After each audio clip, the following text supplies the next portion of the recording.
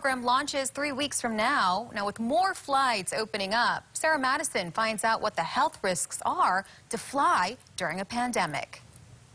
Dr. Elaine Bello, the hospital epidemiologist at the Queen's Medical Center, says there's the general risk of being around a lot of people in closed spaces. But that risk can be largely mitigated if people wear their masks 100% of the time.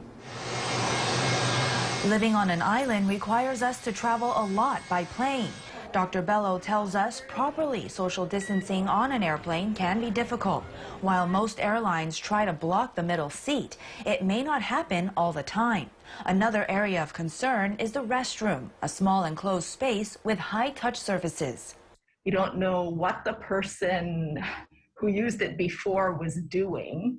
If they sneezed or coughed, you're walking into their enclosed space. According to the CDC, most viruses and other germs do not spread easily on flights because of how air circulates and is filtered on airplanes. But to try to protect yourself, Dr. Bello suggests sitting as far away as you can from other travelers. Wear your mask as much as possible during the entire trip.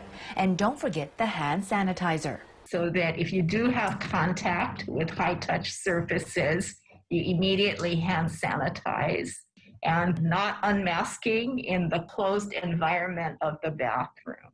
The CDC also says to consider how you get to and from the airport, as public transportation and ride sharing can increase your chances of being exposed to the virus.